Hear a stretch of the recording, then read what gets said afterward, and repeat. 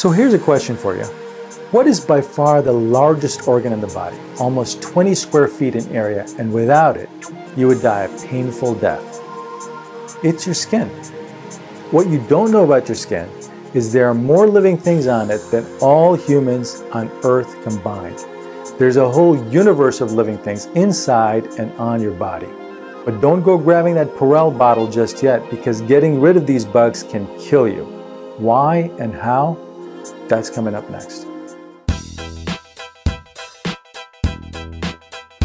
There are more bacteria on a square inch of your skin than the population of Manhattan. In fact, some parts of your skin, like your underarms, front of your elbow, belly button, between your toes, and private areas have 10 times as many bacteria. And why is that? Because these areas are usually moist and dark. And this is the kind of environment bacteria love, and they grow and thrive in these areas. Most of the other parts of your skin, like your forearms, thighs, and the back of your hands, are dry. So just like a desert, there just aren't as many living things there because the conditions are not good for them. But it turns out that almost all the normal bacteria in your skin is good for you. Why? Because they keep the bad bacteria away by taking up space or creating a microenvironment that keeps bad bacteria from taking hold and growing. And there are billions of bad bacteria on various surfaces or even floating in the air, just looking for a spot to land so that they can live and make you sick. We really need to think of the natural bacteria on our skin not as foreign invaders, but as part of us, like an organ such as the liver or pancreas. It is part of our human body, without which we really can't survive. I wasn't joking when I said a universe of bacteria. The average human has 100 trillion bacteria on and inside their body. In fact, your body is the equivalent of more than 1,000 toilet seats in a public bathroom. That's right.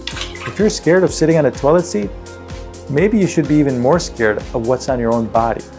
If a different life form from another planet encountered a human being, they would see us mainly as being a convenient host for bacteria to live and grow and thrive on, rather than the other way around. But like I said, don't go grabbing that bottle of Purell, because consider this. Using antiseptic hand washes all the time or even bathing too often can be hazardous to your health, because killing the natural bacterial flora on your skin is not good for you. The reason?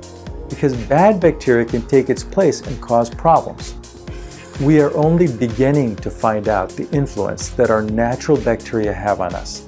Science is showing that the bacteria not only influence but control our immunity and health.